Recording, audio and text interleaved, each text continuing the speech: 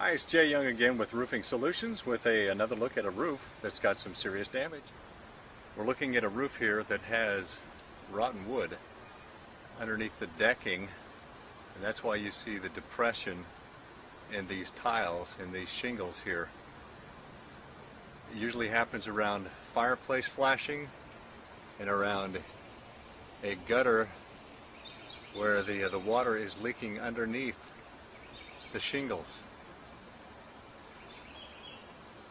So you can see here that the shingles are depressed right around the chimney here, which is causing wood to rotten out. So far no leaks, but that will change.